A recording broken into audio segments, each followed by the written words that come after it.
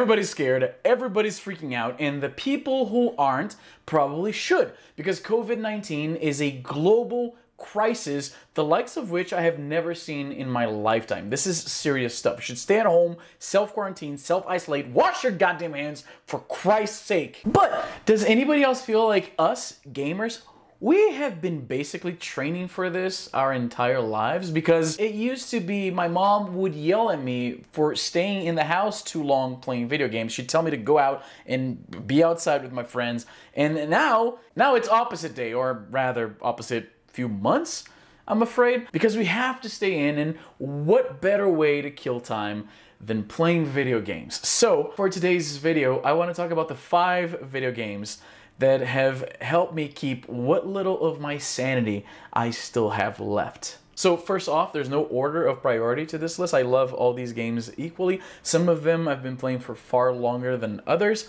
but they're all great games. And they're mostly older games with the exception of one because, well, you know me, I'm all about retro here. So first off, Heroes of Might and Magic 3. Now, I've been playing this game on and off for some 20 years now, I think. I love the Heroes of Might and Magic series, but 2 and 3, especially 3, have a special place in my heart. For those who never played it, first of all, I feel sorry for you, but there's no excuse because it's so cheap. You can get it on goodoldgames.com, not sponsored by the way, for I think 10 bucks right now. Heroes of Might and Magic 3, like the other games in the series, is an RPG slash turn-based strategy game. You start out in a town and there's 7 or 8 to choose from. They go from like the town of the humans, so you have like human units like archers and pikemen or whatever.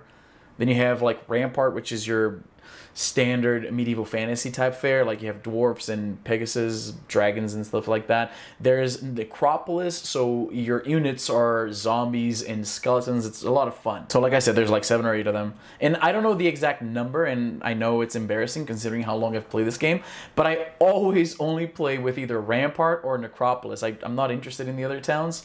That's why. Anyway, you explore the map with this little or multiple heroes, collecting resources and capturing buildings that produce said resources. There's like 6 of them that you need to collect to upgrade your town and recruit units. Like I said, there's RPG elements, there is the turn-based combat aspect of it as well. Now, personally, I favor RTSs, like real-time strategy titles, and I'm not huge on the medieval fantasy setting. It's the reason why I was never able to get into Lord of the Rings or Game of Thrones.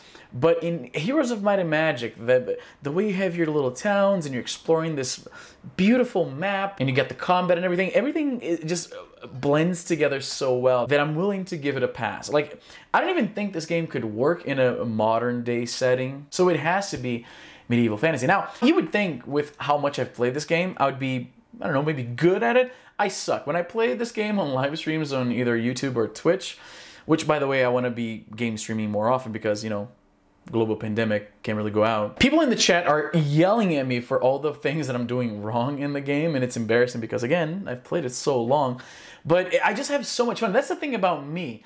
I play games a lot. I'm not good at any of them. But Heroes of Might and Magic is such a great title, and the replay value on this game is amazing because there's so many different scenarios to play and all the different towns and everything. It's amazing. And like I said, 10 bucks on Good Old Games. Probably there's sales going on all these sites right now, like Steam and Good Old Games. I imagine Origin too, so it's probably cheaper than that by the time you watch this video. Next up, Burger Time Deluxe. I have it here somewhere. Right here, actually. There's my physical copy of it right there. Burger Time Deluxe is one of the first games I ever played. Now, not the Game Boy version, the DOS version, which was a port of the arcade version. I was more used to the aesthetic of the DOS version. So when I first found out there was a Burger Time game for the Game Boy, one of my favorite consoles of all time, I was a little disappointed when I saw that the visuals differ quite a bit from the ones I was used to. You see, it's a little more cartoony, and though I definitely appreciate it more now because I've put so many hours into this game, I thought it was a little weird at first. Anyway, Burger Time Deluxe is basically a classic platformer. You play the role of this little cook, and you're making burgers that are huge, by the way, by walking over the ingredients, making them tumble from one platform to the one below. You keep doing that until all the pieces fall down, assembling the burger underneath the level you're walking on. And there are anthropomorphic foodstuffs basically chasing you around, trying to kill you, and your only weapon is a salt shake. You can throw salt at them, which stuns them for a while. Also, you can flatten them by dropping a piece of the burger on top of them when they're walking right below. And you can also stun them if they happen to be on top of that ingredient when you make it drop to the level below. Very simple game, very simple premise. It's like I said, it's a classic platformer, but it's I love this game so much. Burger Time Deluxe is one of those games I will likely never get sick of. I absolutely love this game. And like I said, the cartoony style of the Game Boy port has grown on me. And plus, it has more levels than the original arcade or DOS versions of the game, so it's a win-win. Plus, you can play it portably. Now, this game is not that rare. It's not super expensive, but it is kind of hard to come by. I looked for this game for years, and then a buddy of mine, Lucky, from Vancouver, actually sent this in with the box and the manual and everything. I love it, and it's in great shape too, so thank you. Next up, probably the most recent game in this list, Audica, by the folks over at Harmonix, the crew behind Rock Band. Remember Rock Band? I miss Rock Band a lot. Following the rest of their catalog, Audica is a rhythm game.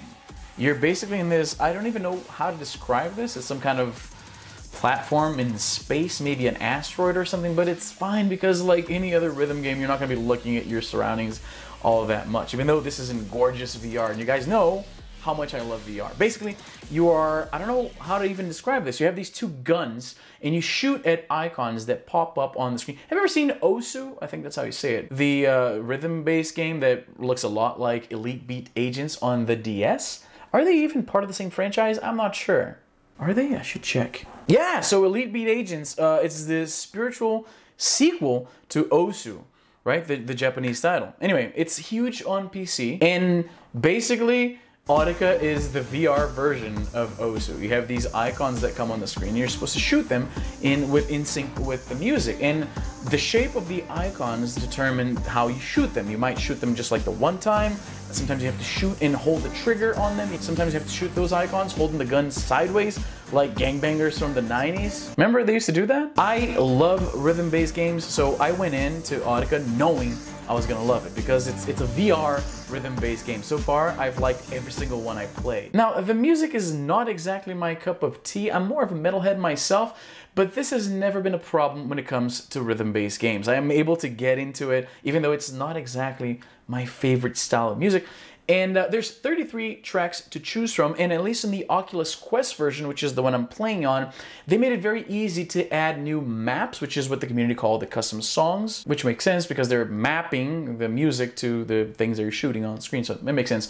Unlike games like Beat Saber, which there's a bit of a, you gotta put some work in to make that work. With Audica, out of the box, it supports custom tracks, and that is huge for the game, though I imagine it might put Harmonix or Oculus themselves in a tough spot when people start creating these tracks with, you know, copyrighted content. And I'm not sure how it works out because they're not supplying the tracks or the place to host the tracks themselves. They're just saying, if you happen to have them, you can just put them in your Oculus Quest and it'll work. So maybe, I don't know. Anyway, Audica is an absolute must-have if you're into VR or rhythm-based games. And if you are into VR, I imagine you must have played Beat Saber, and if you did, you loved it, in which case, Audica is probably going to appeal to you as well. Oh, and one thing I really like is that when you flick the analog sticks, you can either spin the gun like this, or you can toss it into space and then have it be pulled back when you let go of the analog sticks.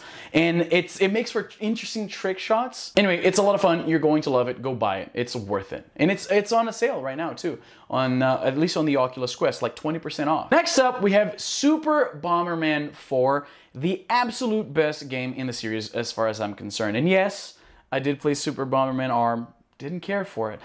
I wish they would maintain the cartoony 16-bit style of Bomberman, and especially we're living in a time right now when retro gaming, or at least retro-inspired gaming, is so big. Bomberman is the kind of game that does not need 3D graphics and showy effects. None of that. Give me classic Super Nintendo Bomberman goodness, and I'm good. So I've been playing a lot of it on my PSP Go, which is here, so it's right here. I have so many different emulation devices, but the PSP Go is still my go-to because it's so small. It's, by now, PSP homebrew development is at a stage where I don't have to reinvent the wheel. Whenever these companies send me these things, I have to like, it's always like a weird like version of Dingux, which ran on the original Dingu A320, which I probably have here somewhere. And it's always one of those things, like there's always some issue with it. Like most recently, I received the RG350 to review, which I did already on the channel here. But then there's always a quirk, like for instance, out of the box, the analog sticks don't work with the PS1 emulator. So right then and there, it makes it so that this is not my preferred way to play PS1 games on the go. I would likely go with the PSP Go, which by the way, is a little smaller, thus more portable. And because of that, I can bring it to more places. Anyway, back to Super Bomberman 4. In case you never play Super Bomberman, it's basically a very straightforward, I guess you could call it a platformer of sorts. You play this little guy and you're setting bombs to blow up these blocks in these maps. You blow up all the enemies there and then you go to the next level. Very simple. There's a bunch of power-ups that make your bombs more powerful, or it allows the flames to burst through the blocks, hitting enemies on the other side. There's a power-up that freezes time so you can run around and blow up all the enemies. There's multiplayer, there's battle mode, there's couch co-op, there's battle mode. It's just such a great game. And 4, for my money, is the best title in the series. I get the feeling Bomberman was not as big here in North America as it was in Brazil. I did a video once, you can hit the link there, but for once I think I'm pointing at the right direction, about the locadoras, which were these basically cyber cafes in the 90s, but with video games instead of computers, that we could go and like play Super Nintendo games for like $1 for an hour. These were not very common in North America, but they were apparently huge everywhere else, because when I did that video, I got comments from all over the place. People in like the Philippines, in like Angola, like all over, telling me that yes, they had something like the locadoras in their country. Anyway, Super Bomberman 4 was a hit at the locadoras, and for that reason, I absolutely love it. Oh, by the way, you know why this is not under the shirt like usual? Because I'm an idiot and I recorded this video in Portuguese. I usually do that. I record the videos in Portuguese, then I do them again in English for this channel, and I forgot to turn off my wireless mic, so I have to, I'm wired right to the camera here. That's why you're seeing this. This is very messy. And finally, Shadow of the Colossus, one of my favorite games of all time. The PS4 remake just came out on PSN Plus, so if you have that, go download it. It's so worth. I was about to buy it because I bought it on PS2. Actually, I got that from my brother as a gift, I'm pretty sure. I got it on PS2, then I bought it again on PS3, and I was about to buy it on PS4.